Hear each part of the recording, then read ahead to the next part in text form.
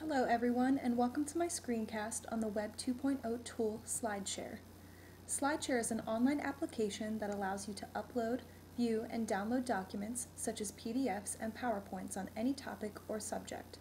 People can create presentations on many platforms and share them publicly or create private presentations for a closed group. What I like about Slideshare is that it is easy to upload presentations and embed them into websites and blogs. As a teacher, this allows us to supplement our lessons with online resources for students to access outside of the classroom. It also allows us to search for topics and use other people's slideshows in our daily instruction. With that being said, let's get started.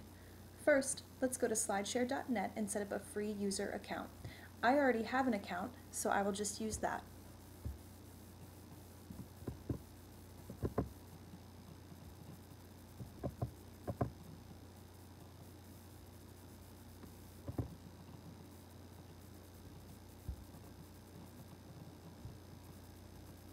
Next, we are going to upload a PowerPoint presentation onto SlideShare by clicking the Upload button.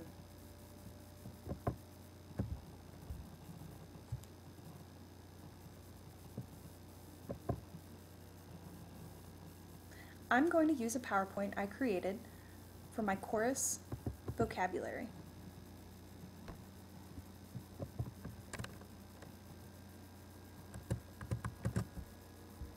Once you have uploaded your presentation, you can add a title and add a description. You can choose to make your slide public for all to see.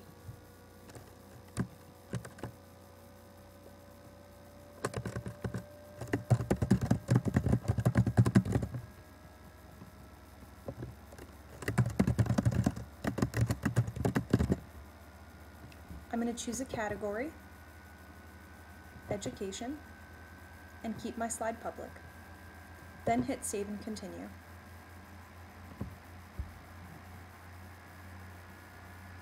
Now that you've created your upload, you can embed your slide to most websites or blogs by simply selecting the embed icon, copying the code and pasting it into whatever site you choose.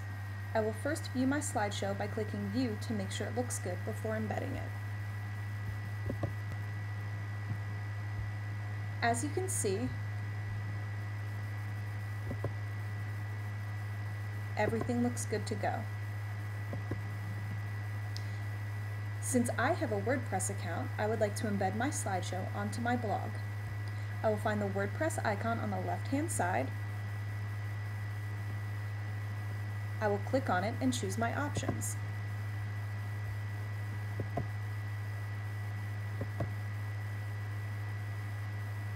I want to make it a little smaller to fit my blog. Then I will use the WordPress code at the bottom.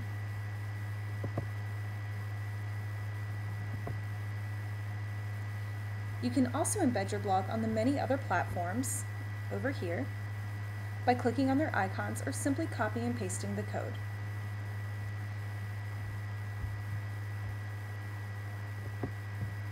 Next, I will go over to my WordPress blog. I already have it at the top of the page, and insert the code right into the text of my post.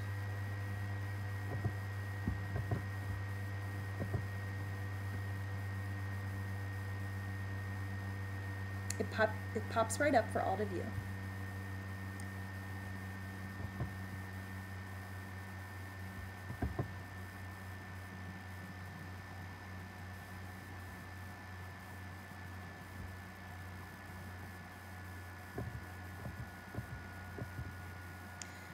This slide will provide students with a supplementary guide to go home and study with before our midterm exam. It will also serve as a resource for students who might have been absent from class that week and need the information. Not only that, but because SlideShare credits me to my presentation, other educators around the world can view and use my slide ethically for their own classroom needs. As you can see, this is a great Web 2.0 tool for building a community of learners and educators through shared experiences and expertise. Now, I would like to show how teachers can search through other people's slides to find resources for their own professional development or classroom use. I will go back to the SlideShare page. I can either search specific subjects, such as music,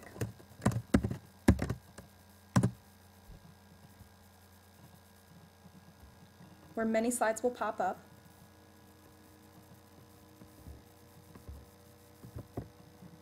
Or I can go back to the SlideShare page and scroll through the featured slides on the home page.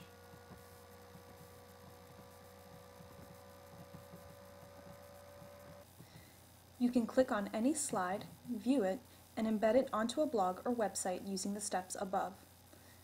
Thank you for watching my presentation, and if you have any questions or comments, feel free to leave them on my WordPress blog, where you will find this screencast and the featured slideshow.